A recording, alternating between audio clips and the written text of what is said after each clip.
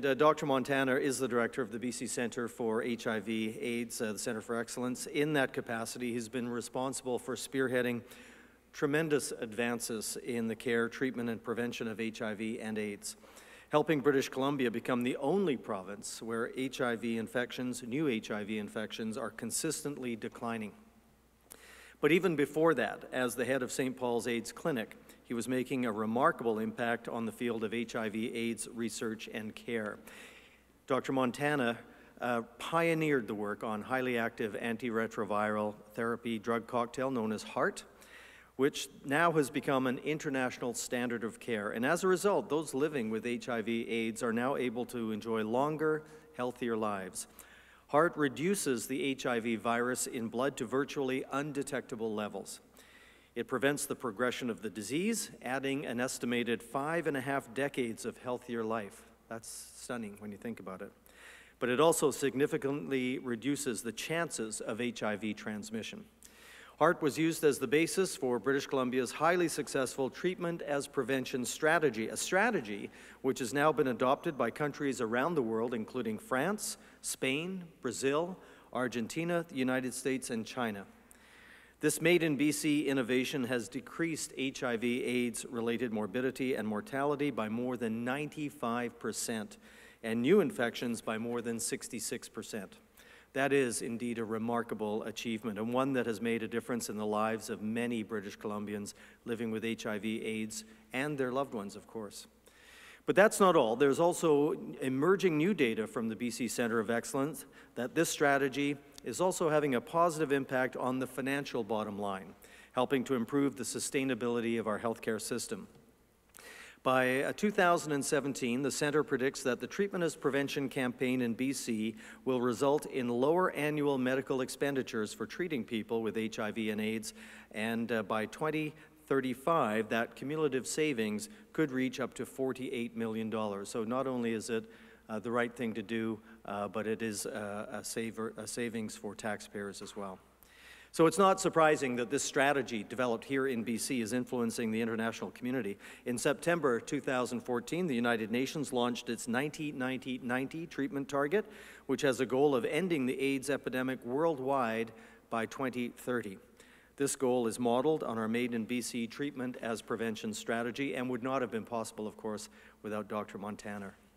Today, I will be presenting Dr. Montaner with a certificate of recognition, one that will join countless other accolades and awards that he has already received, including the Order of British Columbia and the Albert Einstein World Award of Science, and recently announced that he will be inducted into the Canadian Medical Hall of Fame. You know, in just a few short days on December 1st, we will mark World AIDS Day, a day that's more about simply raising awareness in HIV and AIDS. It's a time for the world to unite against the ongoing disease of HIV/AIDS. As we join together in this fight, British Columbians can be particularly proud of the BC Centre for Excellence and extremely proud of Dr. Julio Montaner.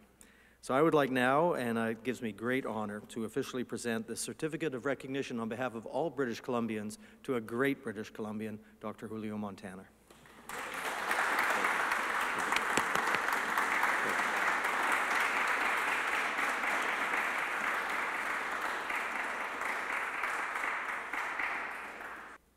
I received a call about a week ago, and I was tricked into coming to Victoria. The plan was to celebrate International AIDS Day and the contributions that the province has made to the fight against HIV and AIDS.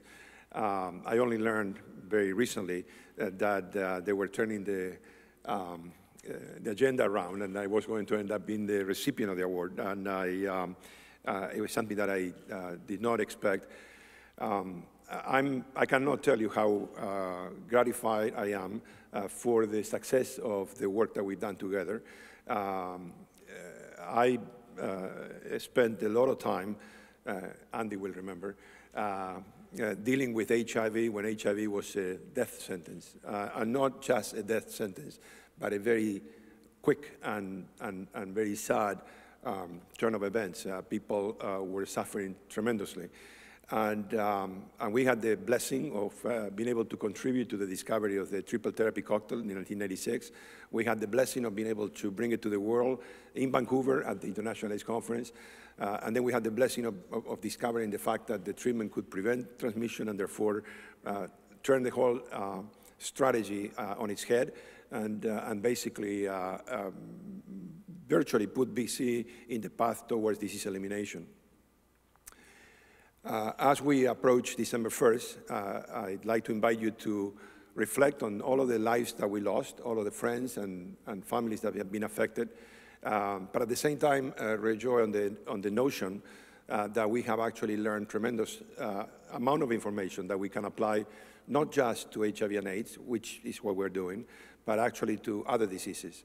And I am convinced that an opportunistic approach of expanding treatment as prevention to other contagious diseases, infectious and non-infectious. It could be hepatitis, it could be TB, but it could also be diseases of addiction, whether it's smoking or hard drugs, can have this unique benefit of addressing the disease for the individual that is affected, but also serving as a means to preventing the spread of that disease, either through a pathogen or behavioral elements to other members of society.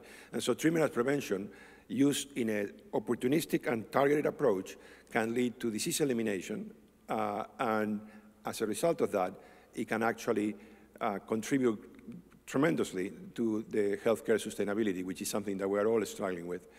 So on this day, I'd like to take a moment to reflect on the success of our strategy, but also look forward and how we can move these lessons further to protect this incredible and precious commodity that we have, which is our healthcare system. On that note, thank you, Minister. My thanks and my gratitude to the Premier as well, which I know was trying to make it here, but unfortunately, because of the weather, couldn't make it. And again, my commitment to continue to do this work with you. Thank you.